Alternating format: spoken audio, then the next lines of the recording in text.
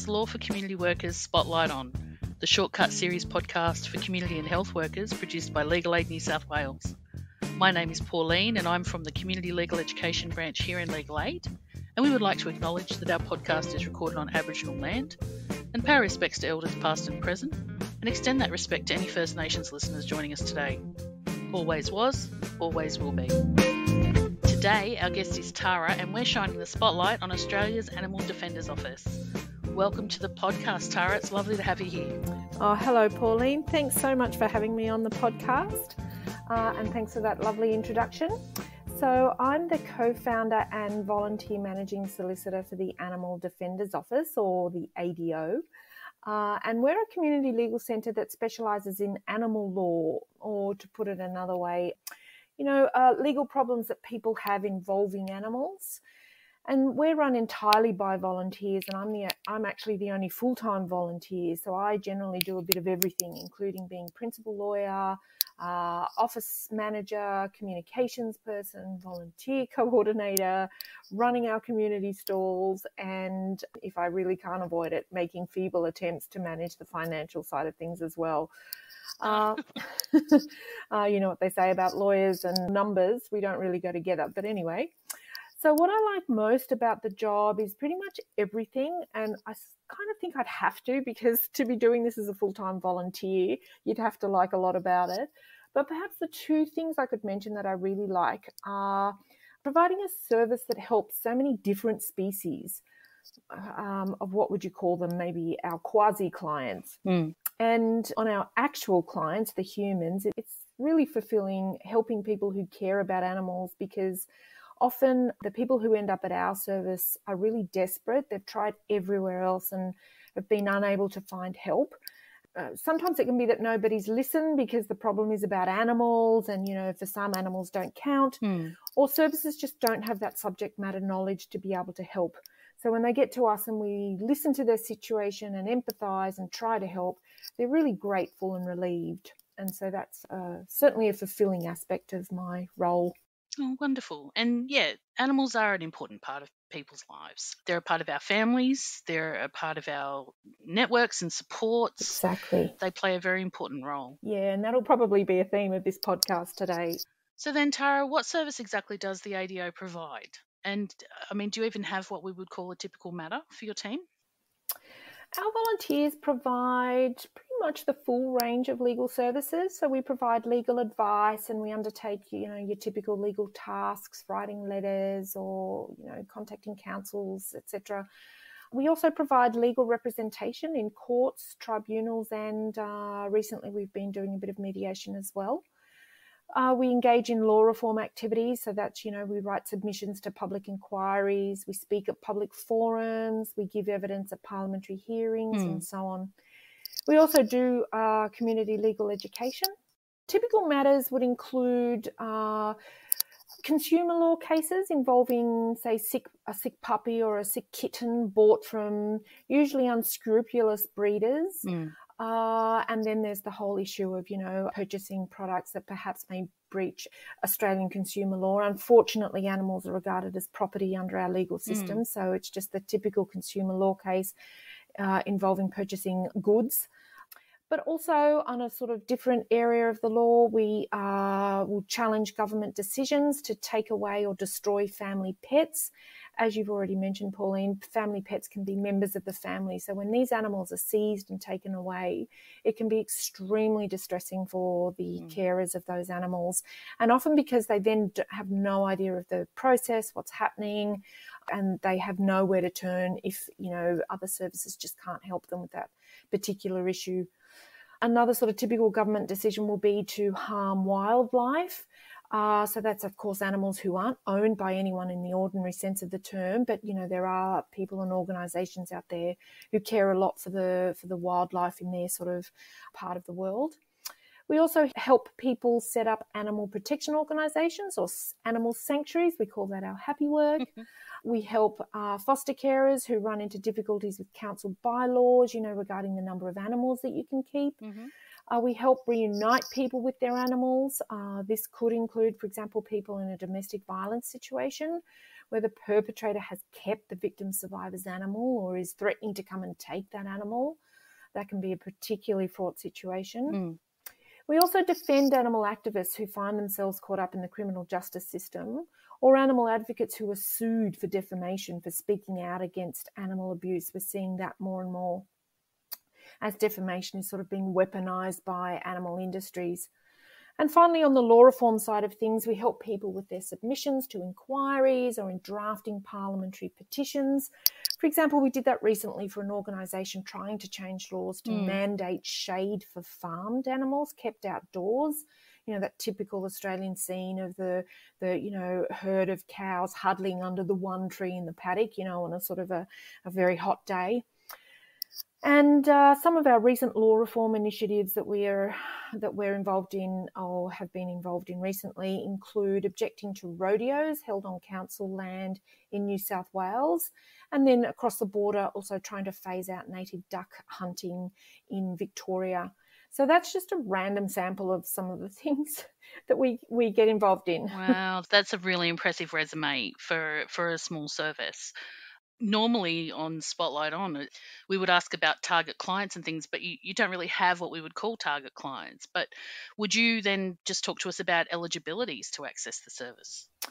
Yeah, the only basic eligibility to access our service is that the matter must at some point, somewhere along the line, involve either animal welfare or animal advocacy.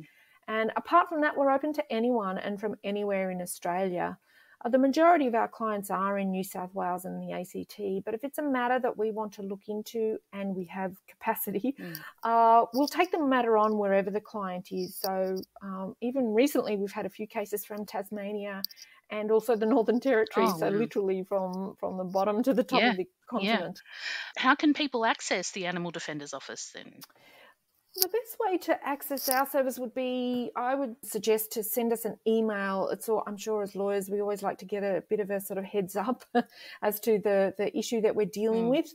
Or anyone wanting to access our service can go to our website, and on the contact page is an online form. That's also a great way. And people are also welcome to call us, but we don't usually provide advice on the spot just because we're probably doing other things, but you might be lucky. And for those in the ACT and surrounding regions, we also have an office. So you can, in the CBD, as much as we have one in Canberra, so you can make an appointment to come in for a face-to-face meeting. Oh, that's wonderful. Does the ADO present training sessions to services or to community groups? I imagine you would speak at conferences as well, though. Yeah, certainly. The ADO presents at all kinds of sort of training sessions and meetings and events. So sometimes an organisation like the local legal aid office, the legal aid office here in the ACT, or for example, just a community organisation like the Rotary Club will ask us to give a presentation about what we do. Sort of for legal aid, it was an introduction to animal law. But we also present at conferences and pretty much, conferences across the spectrum. So from academics to activists. And we also do online presentations and participate in panel forums and the like. Excellent. So where can people keep up to date with what's happening with the ADO? So we have a website and we're also on social media. We have a Facebook and Instagram accounts.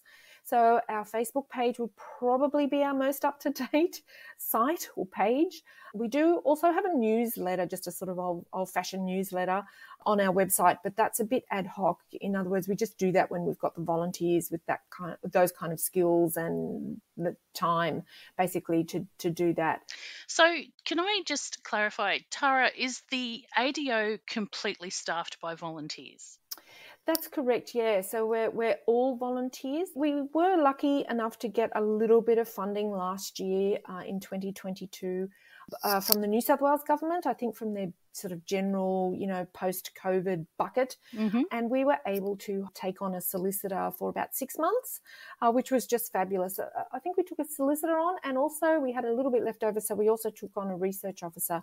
And that was amazing. But other than that, we are all volunteers. Yeah. So is there information on the website for people that are interested in becoming volunteers? And is it something they would actually need to be a physical presence in the ADO office for, or is this something that people can do remotely now? Or? Yes, we certainly obviously welcome volunteers, because we're entirely run by volunteers. So without volunteers, we wouldn't exist. And at this stage, we're kind of preferring face-to-face volunteers, just because it's just much easier. So I'm the only full-time volunteer, so I'm the supervisor or the manager of the office, and so it's just much easier for me if I can just have that sort of face-to-face interaction with a volunteer. And I think the volunteers get a lot more out of it too, being in that office and just dealing with what comes in, and it's just such a sort of varied caseload that I'll have something prepared that I can work on with the volunteer, and then something comes up that day and it's just often a completely different direction, and it just takes a lot more of my time if I have to do that remotely. While we love remote volunteers, and we certainly do have a little sort of cohort of remote volunteers, we're just really limited in how many of those we can take on, which is frustrating, I know, because we're based here in Canberra, and I know Canberra is not everybody's cup of tea, but those of us who are here don't mind it. I was just going to say, one thing I should have probably mentioned is that they don't have to have a legal background. We welcome volunteers with any background. Of course, anyone with a legal background is very welcome, but also anyone with just that general interest in animal law, or just helping animals sort of through the law. Okay, that's wonderful. That's really good. So we're coming to the end of our time together today, and as has become tradition, what is the one thing you would like anyone who has a legal problem regarding an animal to know? Well, I'd just like to highlight that non-human animals matter to so many of us humans, so it is inevitable that we humans will have legal problems regarding animals. And so the ADO is here to help with those legal problems. We're here to help people, help animals, so please don't hesitate to get in touch. That's wonderful. Thank you so much for joining us today, Tara, and for letting us shine the spotlight on the Animal Defenders Office. Thank you, Pauline, very much for having me. And if I could just give a last comment, a reminder that we're here not only because animals matter in and of themselves, but your bond with animals matters. So people's bond with animals really matters. So if anything threatens an animal's well-being or a person's bond with their animal, we're here to help as much as we can as an unfunded service run by a small team of dedicated volunteers. And you can find us at www.ado.org.au, or you can send us an email at contact@ado.org.au, or call us on 0428 416 857. So thank you, Pauline, for having me, and we really appreciate the opportunity to speak to you and your listeners. It has been an absolute pleasure. That was our guest, Tara Ward from the Animal Defenders Office. As always, you will find links to all the websites and resources mentioned in this episode listed in our show notes, as well as a full transcript. Or you can email us to cle@legalaid.nsw.gov.au. This has been Spotlight On. Thank you for listening, and goodbye, everyone.